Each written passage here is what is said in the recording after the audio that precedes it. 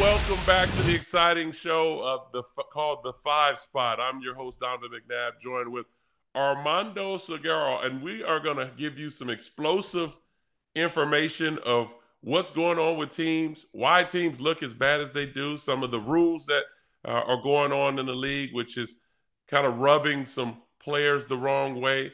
But let's dive right into the game last night with the New Orleans Saints and the Jacksonville Jaguars. I picked the Jacksonville Jaguars to be kind of the sleeper team this year after what I seen last year under Doug Peterson.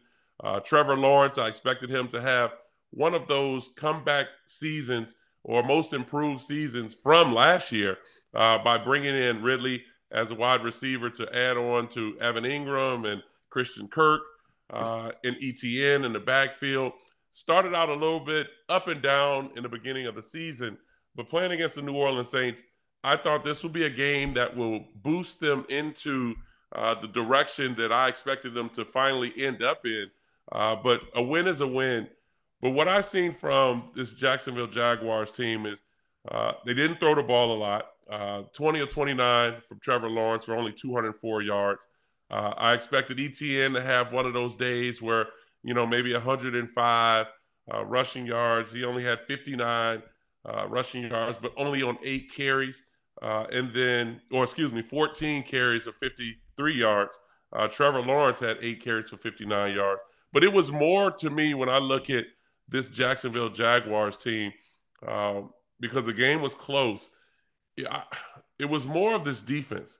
And the New Orleans Saints, to me, tried to attack this defense by throwing the football. And I thought this defense did enough to keep themselves in the game and was hoping for the offense to carry the load and finish at the end. Things worked out in their favor, obviously, with a drop pass in the end zone. But Christian Kirk and Trevor Lawrence did what they had to do at the end of the game to seal the victory at the end. Armando, I know this game was slow, and I'm pretty sure you had your popcorn popping and maybe some wings going to kind of lead you to help you stay up for this game. What did you see in this game last night?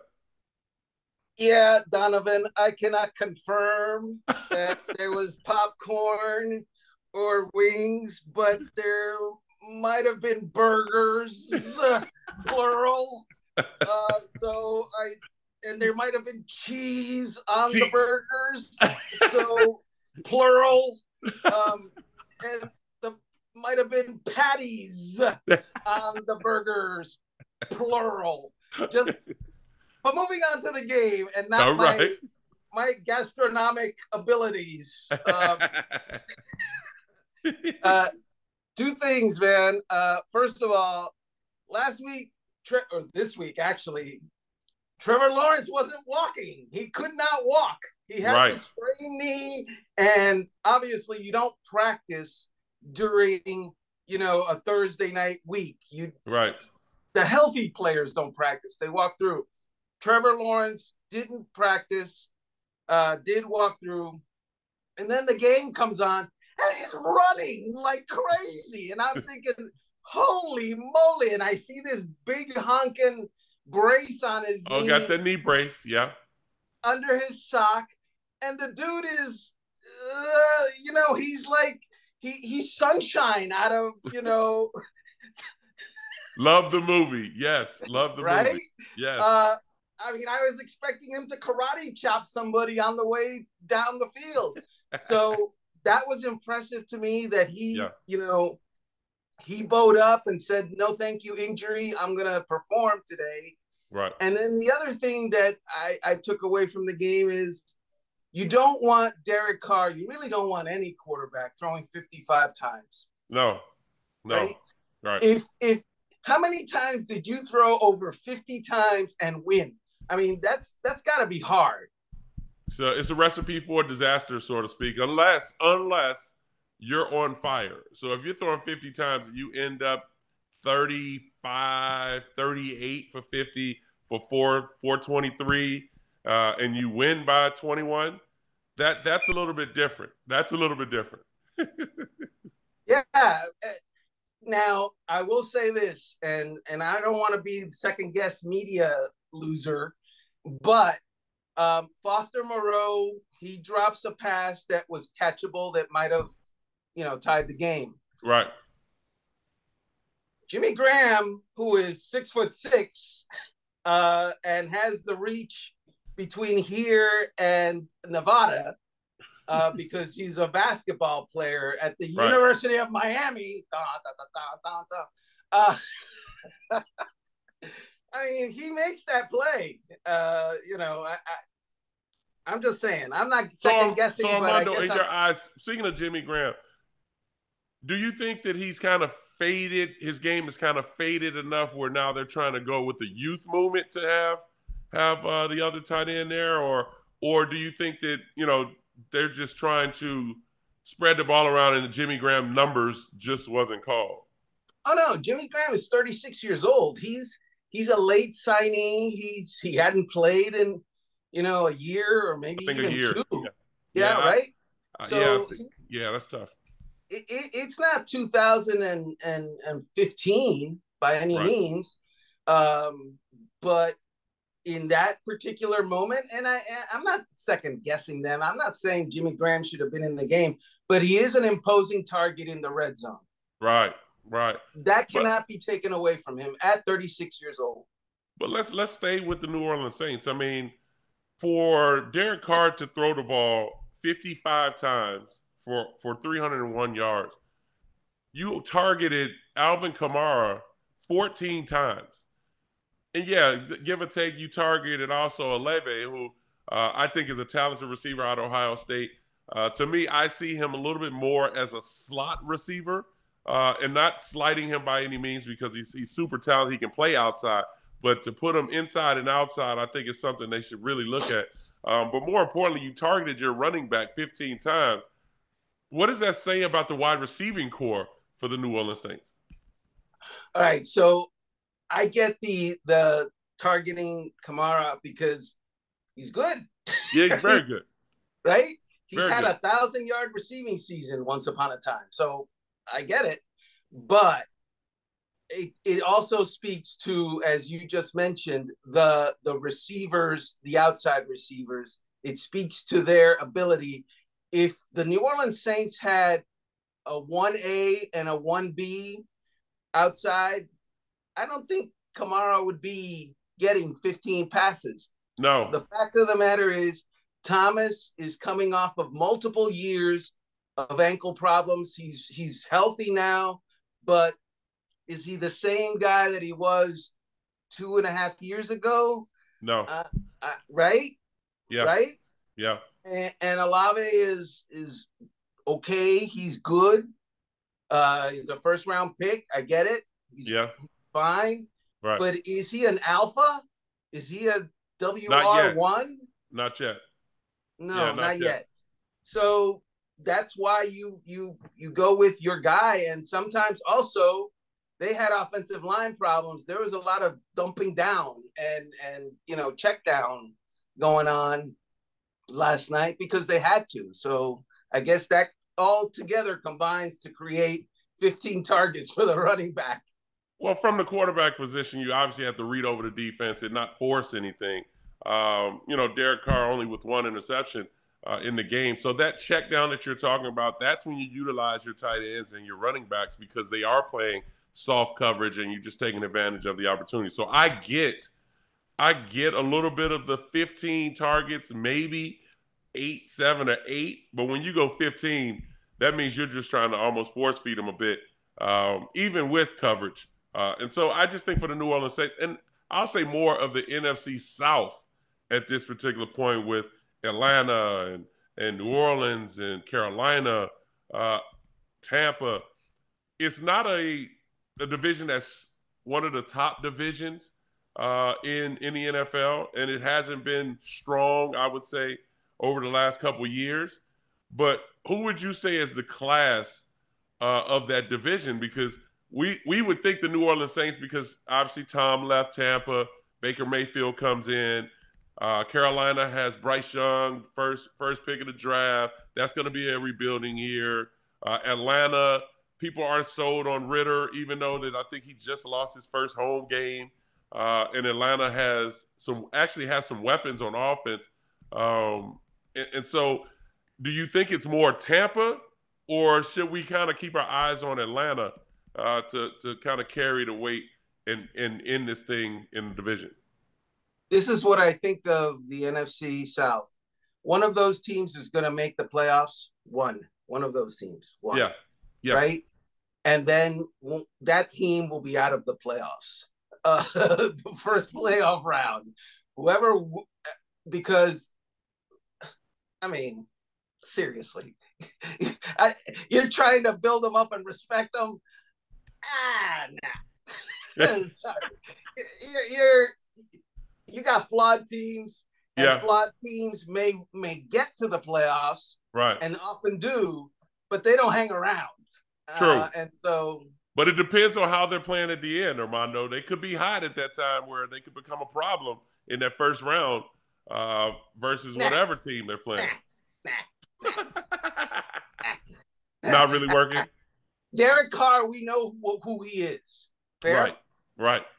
Baker Mayfield, we know who he is. We pretty much know who he is.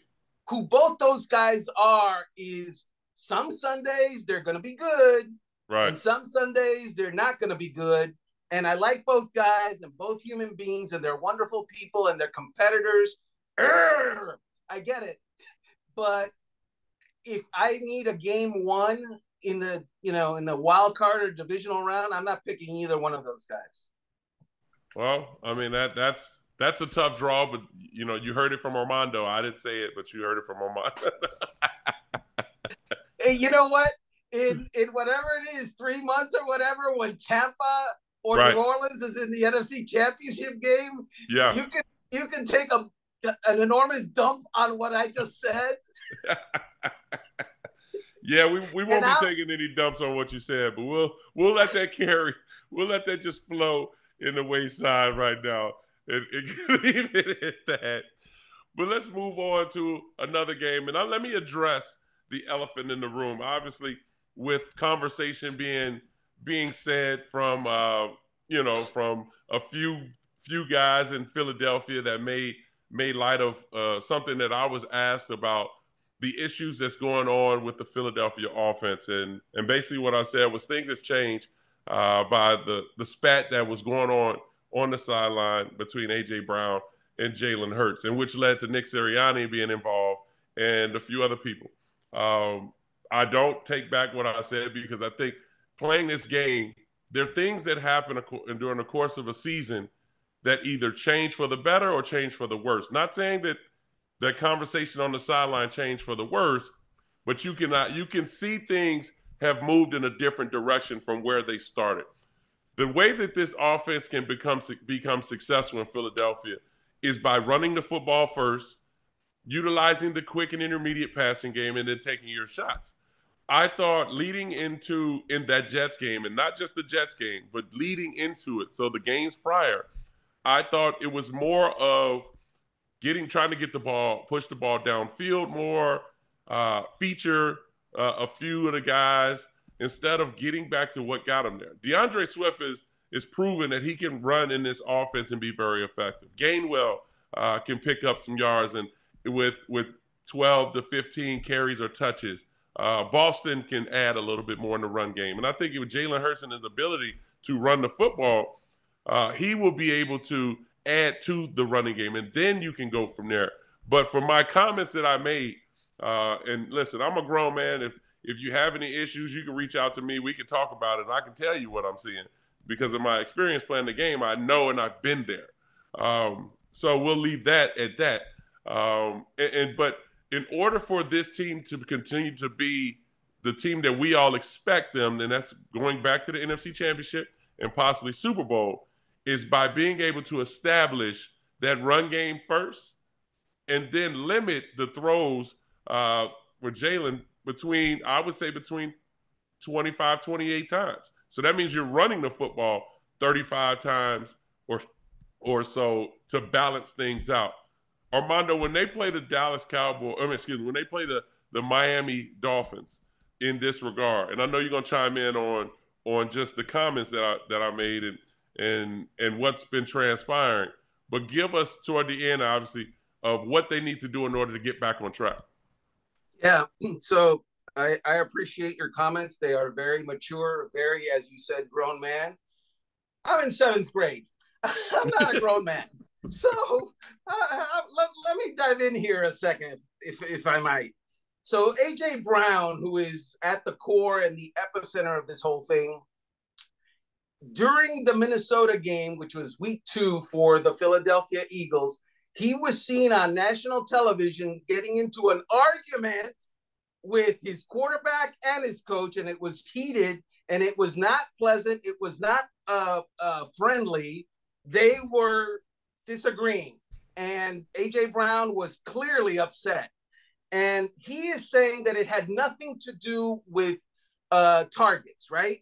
I'm going to take the man at his word and suppose that it's not about targets. It was about something, and you were peeved, and it has had an effect on targets. And this is how I look at it.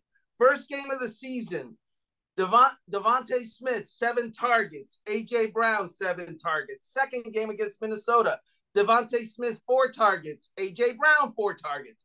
After the argument, the next week against the Bucs, Devontae Smith, 4 targets. A.J. Brown, 9. The next week, Devontae Smith, 7. A.J. Brown, 9. The next week, Devontae Smith, 1. A.J. Brown, 6. The next week, Devontae Smith, 5. A.J. Brown, 7. The point is, whether the conversation was about targets or not, it has had an effect on targets because they have basically skewed towards A.J. Brown, away from Devontae Smith since that argument, and basically, tilted the passing game towards one guy where before it was balanced. And that's not good for the Philadelphia Eagles. That's all I got to say about that. Well, I mean, listen, with this offense, like I mentioned, I think it should be more of establishing the run. Now, things change in each week depending on who you're playing. But you still have to establish that run game. And when you establish the run game, now that forces teams to have to play zone coverage, or now they try to add another man in the box. And yes, that's when you utilize that quick game and intermediate game. And so when you look at the numbers where Philadelphia is at this particular point, the group that usually kind of gets in that medium where it balances it out a little bit is the tight end position. Dallas got her at this position, and I think he can become an NFC representative in the Pro Bowl with this offense. But they don't utilize him enough. They don't utilize him enough in the middle of the field, possibly running corner routes or out routes or shallow crosses. And then obviously your checkdowns are important. Now, again, this is just their first loss versus the New York Jets. And people are kind of like throwing their hands up and almost panicking. I'm not. Now, I think this is all correctable. I think this is going up against the Miami Dolphins defense that's really not as strong as they could be, especially from what their offense looks like. So I think they'll be able to utilize and get back on track with running the football, utilizing their screen game. Then on the outside, we start to spread the roll around and get it downfield. Obviously, with Ramsey, I think Ramsey may be suiting up for this game. He may be back. I've seen him at practice moving around, so I'm sure he's probably doubtful, but we'll see. And then the list goes on of what I've seen from this defense. But offensively, I think for the Philadelphia Eagles to get back on track, and then it's big on defense. Just to mention, just a quick note, Jalen Carter and I think Slay will be back for this game. They were out for the Jets game, so that's going to help with their pass rush and obviously with their coverage. But offensively, I think the Philadelphia Eagles have to get back to that run game, the intermediate passing game, quick game, and then take your shots. You get about 5 to 6 shots a game. And if we can connect on 3 of those, then I think that's big in them getting back on track. Yeah, so this is a game of 2 5-1 teams who are considered at the elite of what the NFL is right now. And it's true. You are what your record says you are, right? Right. That's what you are. Bill Parcells, my friend, said that. So the Eagles are coming off a loss. Right. The Dolphins, they have 5 wins, right? Right. They beat the Patriots. The Patriots are 1-5. Yeah. They beat the Giants. The Giants are 1-5. Right. They beat the Broncos. Stomped the Broncos Broncos. They're are 1-5. 1-5. They beat Carolina 0-6. 0-6. They beat the Chargers 2-3. They lost They one lost game to that Buffalo. was right 4-2. So for the Miami Dolphins, all I'm saying, and this is going to make Miami Dolphins fans crazy, but for the Miami Dolphins, this is your "Are you for real" game, because you just curb stomped a lot of teams that are really bad. That you're supposed to beat. That you're right, supposed to beat. They're really bad. Right. And now you lost to the team that is good. So this is another team that is good. Right. So what are you? Are you a contender, in fact, where you can beat last year's NFC champion at home? Or are you a pretender that loads up on 1-5 and 0-6 teams, but when you're facing a winning team, you kind of shrink back a little bit? This game will decide that. I would also say that Jalen Ramsey starting to practice this week is huge for them. Yeah. I've been told he is targeting the November 5th game against Kansas City as his comeback game. That's going to be huge. They need him, and that's going to be great for their defense. I don't know if Jalen Ramsey is going to be Jalen Ramsey this year, right? But he's going to be present, and that's better than anything that they've had on the field before. Also, the Eagles, you were the NFC champions last year. You got to do some work against that offense of the Miami Dolphins, because they are, regardless of who they're playing, they're good. They're going to score. They're fast. They present problems. Right. Well, I mean, let's really diagnose the defense of the Philadelphia Eagles. I mean, they have one of the best front sevens in the NFL. I believe they're behind the San Francisco 49ers as far as pressures and sacks are concerned. Jalen Carter, I think, leads the team. If not before the Jets game, I know he had 3.5 sacks. Now he missed that Jets game, so he's leading the charge up front, obviously with Fletcher Cox and the rest of those guys. And then the secondary has had some issues. The secondaries have some issues when they play Minnesota. Kirk Cousins was able to spread the ball around and get the ball downfield, stretch the field out him a little bit. The Washington Commanders almost the rescue. The Commanders was able to spread the ball around and get the ball downfield in the end zone. So I look at it in a sense for this defense, they need to apply pressure somehow. So that means if it's blitzing, if it's getting pressure from the D-line, they need to find a way to get up on Tua and get their hands up to try to bat some of these balls down. Now, obviously, when we talk Miami offense, we'll start with Tyreek Hill. But I think the guy that they need to keep an eye on is Waddle. Because we all know, probably Slay will follow Tyreek Hill. Well, for Bradbury or, So, I mean, we're talking Waddle. We're talking, I mean, look, the running back, obviously Etienne being out with 460 yards rushing. Mostert he's another one, 429 rushing. But I think he's more of a threat in the backfield and outside, being catching the ball as well. So I think this is a battle between two strong teams from an offense and defensive standpoint, and then more from Miami from an offensive standpoint. But they're going to need their defense to try to create turnovers to keep them in this game. One thing I would say, when you said Slay will shadow Tyreek Hill, it's a bad idea to cover Tyreek Hill man to man. I guarantee you it won't be man. It may have some type of zone, maybe some cover 3. They may do a little bit of bracket coverage to force them to go to number 2 and number 3. I think that's what you'll see. But, I don't think that Slay will play man more than 20% of the time with him. But I think he will play a little bit of man, but it'll be a lot of zone. I cannot number the times where I've seen Tyreek Hill, and you're absolutely 100%. You can't not be man sometimes. Right. But the Dolphins have this innate ability that sometime we're gonna make you pay for some time. Oh yeah. You cover, the cheetah once, man. Tua Tagovailoa will recognize that once, and that is going to be a bad moment for you typically.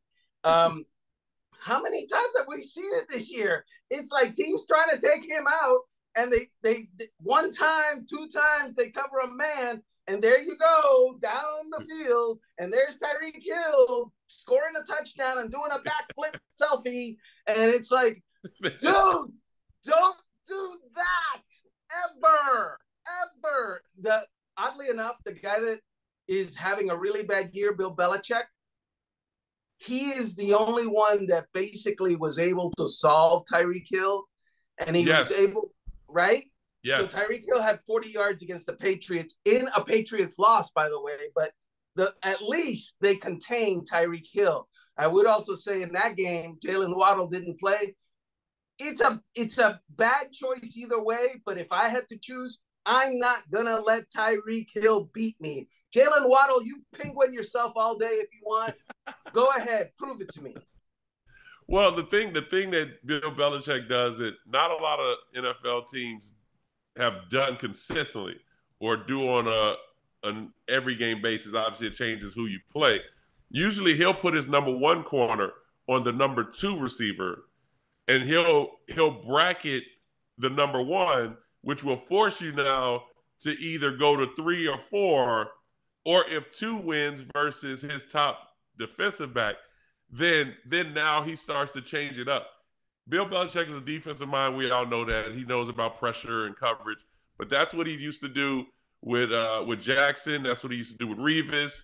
And so that was kind of his scheme to force you to have to go either with number 2 of 2 wins or go to 3 and 4. But let's continue to stay on this course of how the game has kind of changed a little bit. Because Tom Brady made a few comments, which a lot of us alums feel that same way a little bit of how this game has changed from how we played. And a lot of these younger guys take it as if we're dinosaurs that are, the old men on the lawn talking about how the game has changed and the money and things of that nature. Well, Tom took on and made some interesting comments basically about how the game has gotten softer. Yeah, I can agree with what Tom is saying, but then also pull back and say, Tom, they made a rule with your name on it. And I didn't get that call. The Brady rule, if you hit a quarterback below the waist, a little bit more than the knees, obviously it's a penalty. Now that was due to Tom getting hit versus Kansas City, I believe, at that particular time, which took him out for the rest of the season where he tore his ACL. And I think Matt Castle came in to finish the season. And then they implemented a rule of the Brady rule, which changed. Now it seems like if you even push, sneeze, fall on a quarterback, it's a penalty. And me being a former quarterback, listen, I get it. You're trying to protect the players, but some of these calls are getting way outrageous and out of hand from a defensive standpoint. For a sack, if you fall on them, you brought your weight down on them. If a guy catches the ball, defenseless receiver. Listen, a lot of these calls, they make the defense hard because you don't know how to hit guys. Now, what are your thoughts, Armando? Yeah, so I'm right there on the lawn with you, with the old guys. I'm the guy handing out cigars, Cuban cigars to you guys. I get it, but it's a losing argument, and we're dinosaurs. Look, I'm a Tyrannosaurus Rex. Look at me, I'm a Tyrannosaurus Rex. Look, I was at the NFL meetings this week, right, and they said flat out, we are going to take the head out of the NFL. And what they meant by that is any tackle that is made with leading with the head, the helmet, the crown of the helmet. He said the head. I mean, so eventually the whole thing is going to be outlawed by the NFL. They don't want it in the game anymore. And that is one of the things where defenders have used that for a very long time as a weapon, and they don't want that anymore. And it's not just quarterbacks where you can't hit them in the head. You can't hit them below the knees. You also cannot hit them and then let your weight, be on them. So you have to defy gravity somehow as well to protect the quarterbacks. And that's what they're doing. They're going to protect the quarterbacks. They're protecting receivers as defenseless runners down the field. And as a result, scores are up. Does the NFL want scores to be up? Yes. Yeah. Right? Exactly. Because who loves that, Donovan? Who loves scores being up? Oh, well, the fans love it. And the people that's paying and sponsoring the NFL. And that leads to money. Yeah. Money. The NFL, money. And the NFL loves money, and it's going to continue to happen. And then there's the logic of what they're doing. This week, we're going to watch the Chicago Bears play against the Las Vegas Raiders. Right. And I do believe that Justin Fields is out. Yes, with the dislocated thumb. Right. So we're going to get some dude named Tyson Bagent playing for the Chicago Bears at quarterback. And Jimmy G is out. So we're going to get either Brian Hoyer or Aiden O'Connell. I think it'd be O'Connell. Okay. O'Connell's good in this offense. I don't care if it's O'Connell or O'Connell's dad. The NFL doesn't want Aiden O'Connell quarterbacking the freaking Las Vegas Raiders when Jimmy G is on the roster. And they definitely don't want Tyson Bagent quarterbacking the Chicago Bears when Justin Fields is on the roster. They want to protect the quarterbacks, so the quarterbacks who are the big name, the big draw, play every week. Anthony Richardson is also out for the season. Out for the season. That's their argument against, I'm sorry, Tom, we're going to protect the quarterbacks because we want our signature players to play. Yeah, but going with that Anthony Richardson deal, that was him falling on his shoulder. And Anthony Richardson, being a former quarterback, I would love to talk to Anthony Richardson of how to protect himself outside the pocket. He's got to learn to slide. Now, Anthony Richardson is not small by any means. I believe he's about 6'3", 6'4", maybe 6'5", 200 and close to 230, I believe. So a lot of his injuries were almost self-inflicted. Like it was falling in the end zone and hitting his head on the ground after scoring a touchdown that led to a concussion. Then another injury where he had a concussion, but then he got out of concussion protocol. So the shoulder injury is when he's getting hit, he's going down and now falling on the shoulder instead of seeing the hit and trying to get under it or slide or whatever, protect yourself a little bit. So these are things that he will have to learn going forward. And being out for the season, he'll get a chance to sit on the sideline and see it and communicate and get himself back healthy and all. But I just think the NFL in this regard is yes, they are getting soft. They've taken the kickoff return out of the game where they've moved the kickoff up, I think, 10 yards. How they're changing the momentum of the game due to a holding call, a chop block, whatever it may be. So I just think at this particular point, yes, you're right. Nothing's going to change from the NFL. You can argue, you can be upset with it. They're going to find ways to try to protect the NFL and the players and the shield. By the way, you said nothing's going to change. I would say to you, it's going to go further. Well, I mean, nothing's going to change to go back, meaning it's not going to go back. They're going to move forward. Where, for a lot of the older guys, we're going to look at it like it's almost 7-on-7 out there because you can't touch anybody or whatever it may end up being. It's going to be pretty bad. You mean like flag football? Flag football. Good thing you brought that up because that's going to become an Olympic sport. Moving on to our next topic. And see that transition? Good job. Look, Armando, we've been working well together over these weeks. And I tell you, we're flowing right now. So let's give to your top 3 draft picks if this happened to go with NFL players for the Olympics. Who would you take in your top 3? So I don't.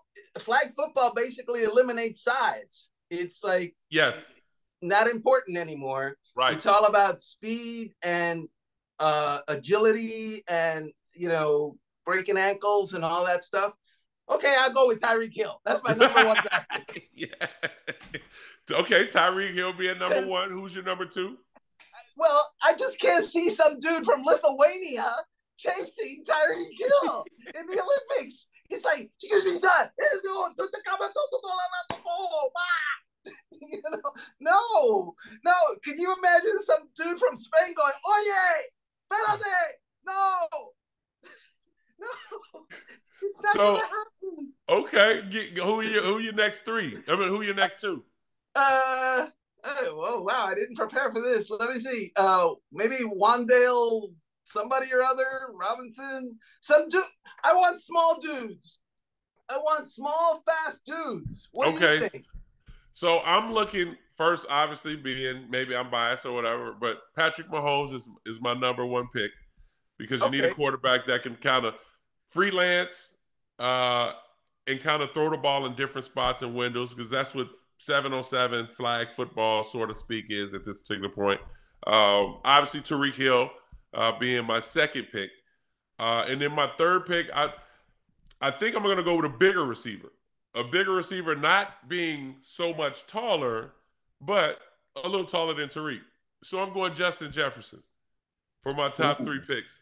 So at least at this particular point, I've got my quarterback and I have my 2 wideouts. And then from that point on, my next 2 picks will probably be defensive backs.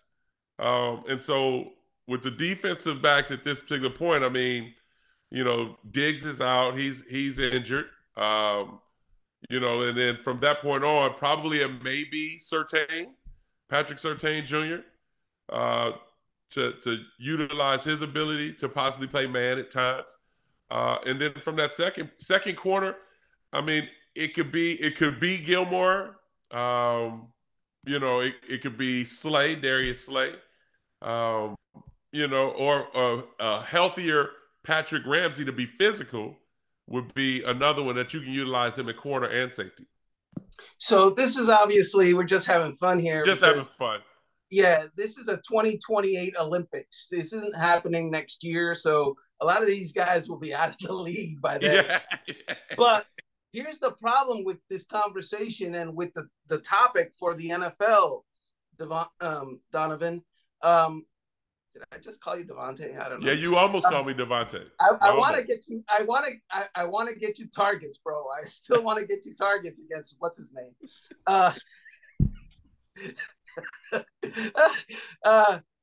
Look, the NFL, those Olympics will be 1 week out from the start of training camp. Right. And I would hate to be an NFL team who had a player in the flag football Olympics a week ago, and he, blew out his knee in the flag football Olympics. You could have said hamstring. You had to go straight to the knee. Oh. I mean, you see non-contact injuries all the time. True. Playing football, including flag football. Right. That is why the NFL still has not fully embraced the thing, because it has to get with the NFLPA, decide how we're going to do this. What is it going to mean for contracts? Is it going to, like, non-football injuries? Are you going to, is team going to cut somebody who is in the Olympics for the United States or some other country? Right. And, it's a non-football injury. You didn't have it in our facility or on our practice field. So all those things have to be figured out. But, man, it's going to be fun. And also, by the way, we better win. I know that's right. That's when it comes down to we definitely better win. I think they'll probably go with more of the former players, guys who have just kind of gotten out of the league and trying to work themselves back in. It'll be one they'll probably have tryouts for that. But that's going to conclude our show. Very explosive show today. Make sure you tune in here at the 5 Spot. We're streaming live. You can catch us on YouTube. You can catch us on a lot of different avenues. But more importantly, tune in on Tuesday because we're going to recap the games from this weekend. We'll talk a little bit of college. We'll talk about the Monday night game that happens. So make sure you tune in and watch Armando and myself here at the 5 Spot. And let me just end by this. Congratulations to the Las Vegas Aces. Armando was all tuned in watching Asia Wilson and Becky Hammond win their back-to-back championships. Well, Mark Davis, owner of the Las Vegas Aces, finally brings home a championship with the ladies. Congratulations, ladies, and tune in back here at the 5 Spot.